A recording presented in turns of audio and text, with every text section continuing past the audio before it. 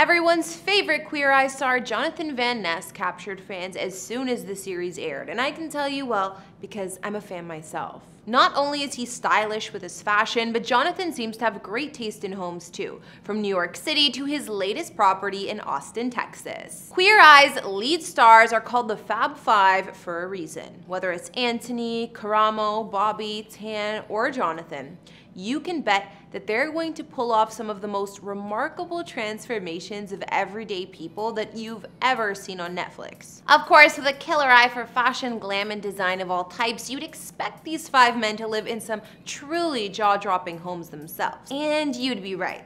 Take, for instance, Jonathan Van Ness, a self-described homebody. He once told People magazine, "I love to work and entertain, but the only time I really go out at night is if I'm doing stand-up, because I'm so busy that time at home is really important to my well-being." Well, what's his favorite way to cozy up? Oh, just by spending his evenings chilling at home with his cats. In fact, for a number of years, Jonathan lived in a pretty spectacular apartment located in the heart of New York City, one that was especially designed in many ways for his feline companion. Jonathan would live there until a business trip for the most recent season of Queer Eye would take him to Austin, Texas, where he would fall in love with the South while lockdown went on, eventually finding a place of his own and moving there soon after. Hey guys, it's Kara the Vampire Slayer back with another exclusive house tour here on Famous Entertainment, this time checking out the homes of one of my fave reality stars, Jonathan Van Ness. Don't forget to like, hit that subscribe button if you haven't, and follow me on Instagram to chat.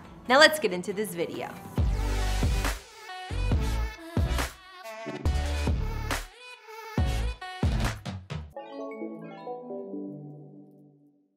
Jonathan had already been living in New York City for some time when he finally decided that he needed a bigger place for his growing family. No, I'm not talking about John's husband Mark Peacock, who he married during a private ceremony in spring of 2020. Instead, I'm referring to Jonathan's ever-growing collection of house cats. Around the time he decided to move, Jonathan already owned 2 cats when a new addition to his family would make this change. He told People, "I needed a bigger apartment in Manhattan because I had 2 cats and then I adopted a kitten.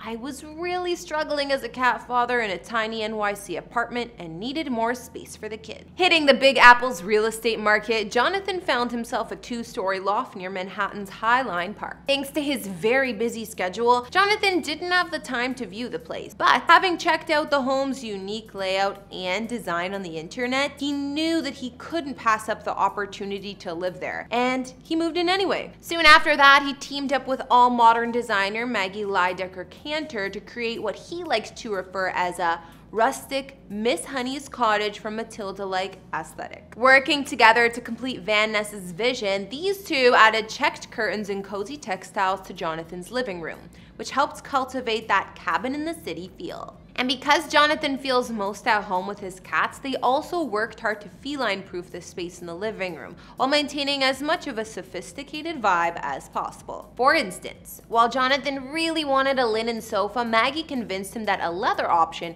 would be more durable around his pet. Throw pillows were then added to help add some color and texture. Now, because the majority of this home is largely open plan, that means the living room, dining room, and the kitchen all bleed into one. So, to help establish a visual anchor that separated one space from the next, Maggie also convinced Jonathan to create a gallery wall that shows off a series of art prints from her brand, All Modern.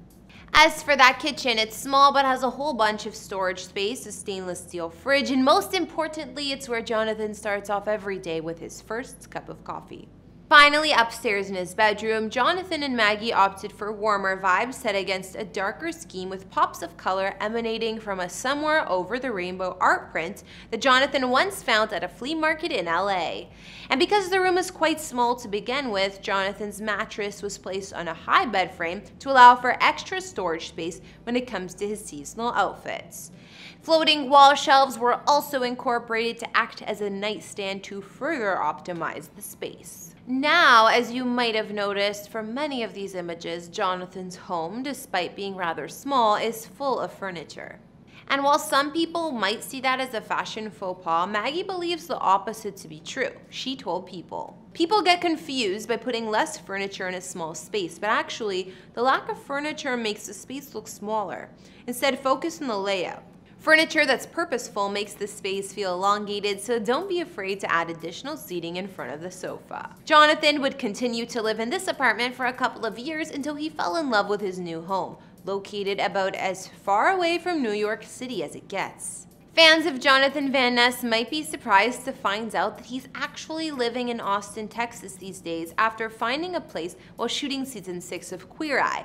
But trust me when I say no one is more surprised by this change in address than he is himself. During an interview with Self.com, Jonathan told them, "I didn't expect to fall in love with Austin as much when we came here for shooting. And then we came and everything shut down. I had my 4 cats and was on this lake at an Airbnb and I was like, do I love Austin? Is this a liberal bastion in Texas? And it kind of is. I started exploring and was like, oh my God, I want to move here. Then I found a house and I loved it." So what kind of house did Jonathan find? Well, he hasn't exactly been shouting his location from the rooftops, but over on social media, we've seen more than a few examples of him showing off different areas of his new home. For instance, this one thing he definitely spends the most time doing out in Austin more than anything else: gardening.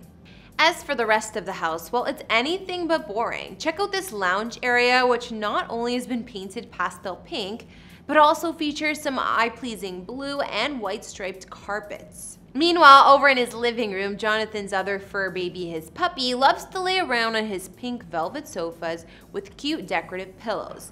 Speaking of the living room, it appears to be quite large, featuring not only multiple couches for both humans and pets to lounge around, but also enough space for Jonathan to film his many Instagram clips. Of course, some of those dancing videos have also been recorded in Jonathan's kitchen, considering the fact that his open floor plan leads right from the living room and into his culinary space. Jonathan's Austin kitchen is honestly a huge improvement on his one from New York, with what I'd say is easily about 5 times the amount of space. But it still carries over the ample storage room and stainless steel appliances he had from the Big Apple. This former college cheerleader also made sure to decorate a whole bunch of his walls with some incredible abstract and vibrant art pieces, all of which were commissioned by local artists.